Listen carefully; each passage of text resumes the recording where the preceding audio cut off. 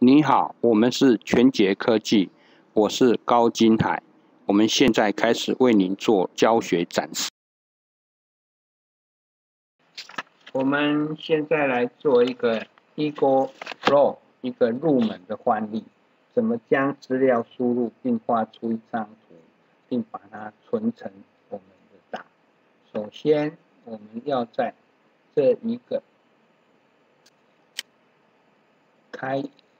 File 里面开一个 New Experience。OK，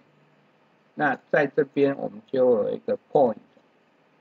那我们开始输入我们的资料，资料是依据我们的 Tutorial01的，所以开始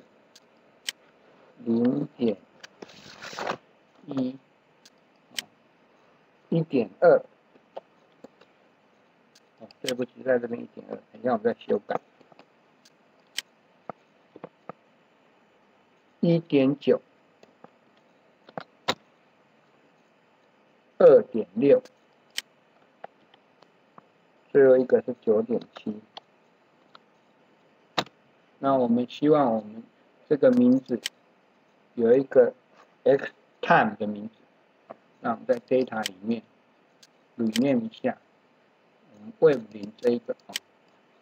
那预设是 Web 0，然后我们把它改成 Time。我们可以发现它 Doing 的不行，因为这 Time 已经是内建的专有名词了，所以我们把它叫 TimeVL。那这边 Doing 这边就可以了 ，Doing， 那这边就改成这个了。好，那在时间轴这边 OK 了，我们希望在 Y 轴这边也可以输入资料，所以我们输入户 0.12 Enter， 再过来是户 0.08 户。那我们资料输入完，把它名字改一个，我们叫 YVL， 在这边 Data 里面改一个，把这个 Web 1线头拖来这边YVL do it。OK， 那这边 Point 一定是从0一直累积1、2、3、4、5，然后这边就是放你的资料。那我们开始来画第一个图。首先，我们在 Window 这边 New 一个 Graph，OK， 那我们这边就要设定 Y 跟 X， 在 Y 我们希望是 YVL， 所以你要弄这边。那在 XV Wave 这边我们用 TimeVL， 那这边 YX 都有的话，我们先暂时都用它的预设值，复杂的我们以后再研究。我们 Do it， 那就画出了第一个图了。OK，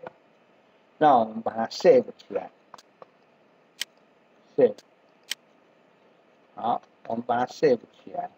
，Save 起来，我们就叫它 Tutor01